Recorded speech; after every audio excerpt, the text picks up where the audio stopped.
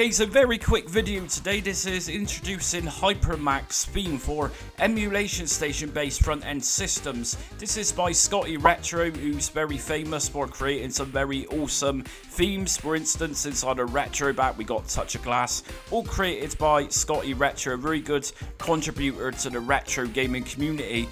So what I'm going to do is leave the link in my description for this theme, and this is going to be able to be downloaded through Mega, and it weighs in at just over 3 gigabytes. So once you've downloaded it, you're going to get a zip folder. All you need to do is just pretty much extract the folder inside of here, and if you're using Retrobat for this theme, to install it into Retrobat manually, as you can download it using the Retrobat theme downloader, we're just going to right click on the Retrobat shortcut, open file location, emulation station folder, .emulation station folder, and then your themes folder, and this is where it goes. As we can see, I've already extracted it in here, and we got ES Theme Hypermax Plus version 8. If we just go inside of here, we've got all the systems plus random different games such as Alien Syndrome, and there's some really nice stuff in there which Scotty Retro has done.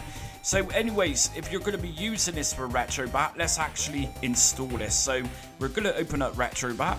Okay, so once we're inside of Retrobat, let's actually install this theme. So I'm pressing start button on my controller, which opens up main menu. If we go down to user interface settings, and then we go into theme set, this is where Hypermax is going to be if you put it into that .emulation station themes folder. If we just select Hypermax Plus, press A, and if we then refresh Retrobat just by coming out, and here we go.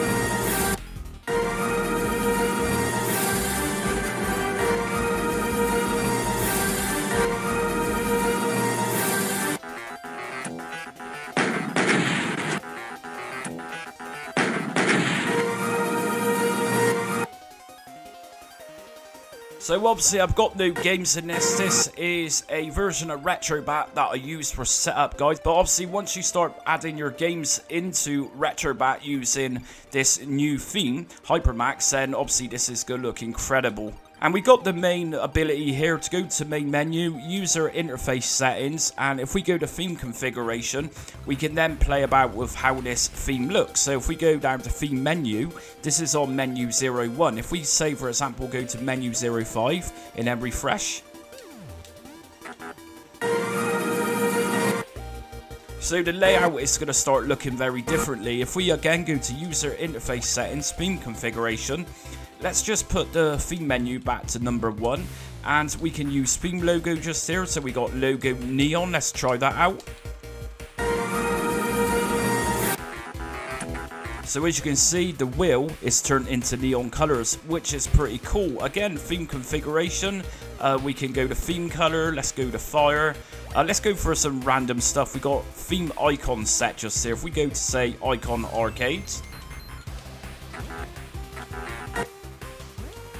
so lots of different settings just there to play around with. User interface settings again, and we can even change how the game looks. So for example, if we got a pack of Nintendo NES games and they display in one way, if we actually go to game list view style, we can change how it looks. For example, we've got the option here to change it to game list CoinOps.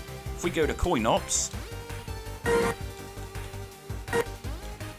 and there we go, we now got a CoinOps looking theme for each one of the systems that we're going to add into Retrobat. Very cool stuff. But anyways, that's it for today's Hypermax theme by Scotty Retro.